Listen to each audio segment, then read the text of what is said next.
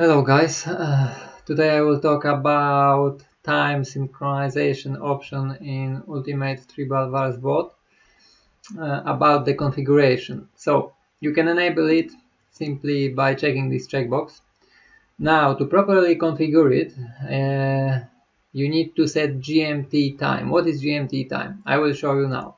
So you can see that this is 19 hours. This is my current time of my system. Now I will go to the web, to the server where I played. This one is for a test example. It's Italian server. In Italy there is GMT +1. So as you can see, there is 20 hours, so it's +1 hour. In here I'm in London and it's 19 hours. So at first you need to adjust time of the bot to match the time in the server, at least for the hours and minutes. That's why, for example, in here you have to adjust it with the GMT time. You can also do that with the 30 minutes because some zones around the world have different minutes, also half an hour. Yes. So now I set the GMT time to 1. You can see the clock.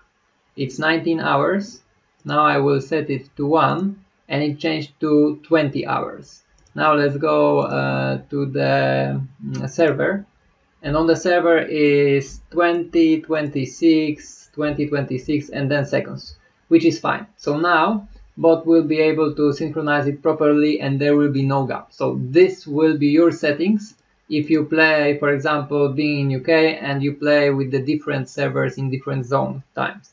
But most of the time, if you are in Italy, then you will play on Italian server. If you are in London, then you will play on the .NET servers. If you are in Germany, you will play on German servers. So most likely this time will be all the time adjusted. So most likely you will not have to touch GMT time at all. Now another option is synchronized time every minute. So it means it's range. And bot will synchronize bot every 8 to 16 minutes. I recommend this settings is basically it's adjusting the time every interval, and the reason is I noticed that most of the servers they have like a 20 milliseconds difference per 10 minutes plus minus.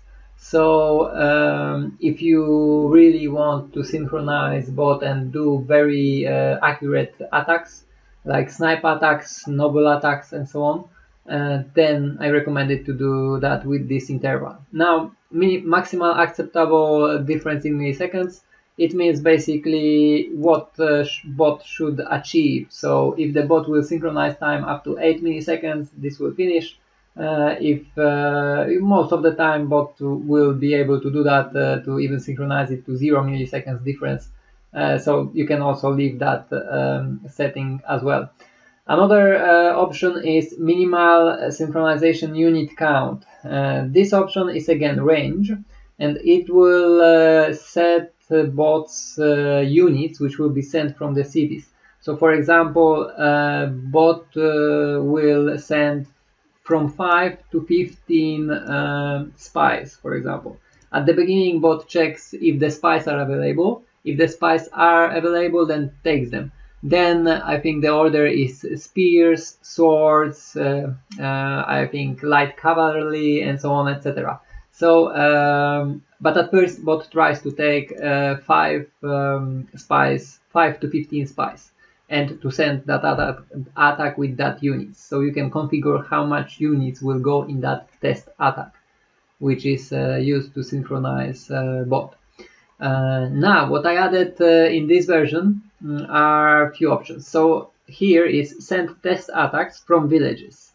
They are separated by semicolon. Right now I have only one village, and there is not even, yes, there are coordinates 492,592, and I basically have it here.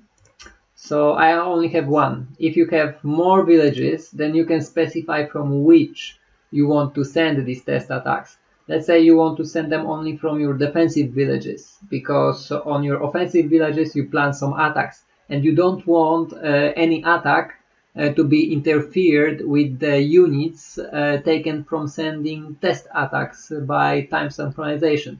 So you may use that option, you may not use it. The important thing is that semicolon is the separator, so if you want to separate and put another village, then do something like that, right?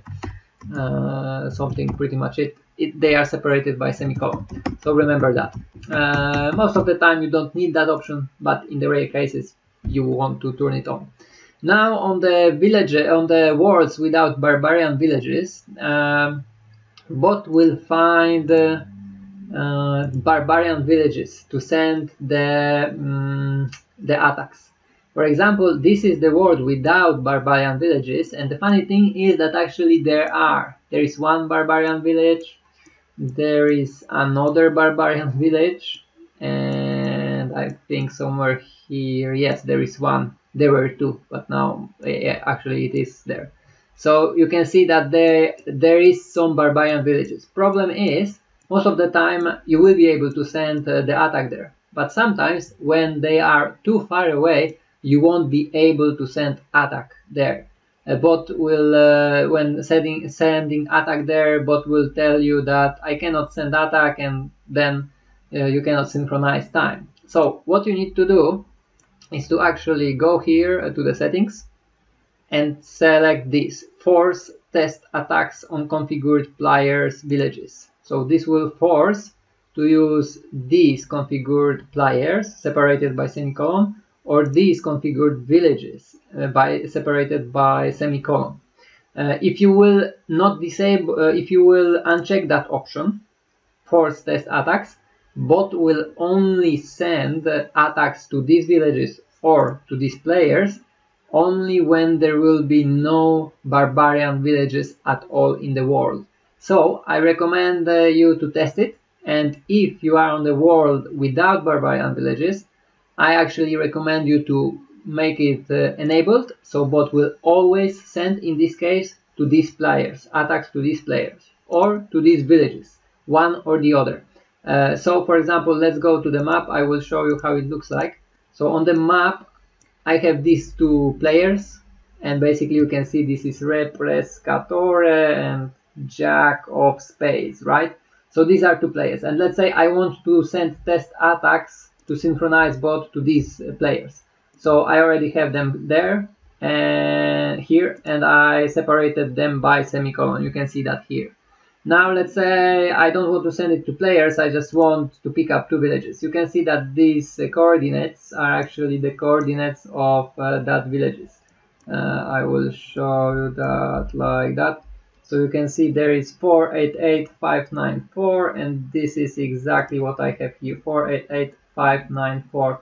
Another one is 487594. So you can see these are the villages bot will send an attack to. Obviously, if I will force test attacks. So this is pretty much it about time synchronization in Ultimate 3-bar bot. You can also always, and I advise to do so, check what time synchronization says, because sometimes you will, if bot will not synchronize, you will see what is happening in the bot by simply checking the log. So at first bot looks for cities which are available with the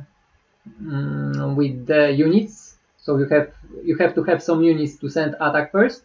Then you can see found city with troops. Then force test attacks on configured players and villages, and sending test attack to, in this case, Jack of Spades and that village.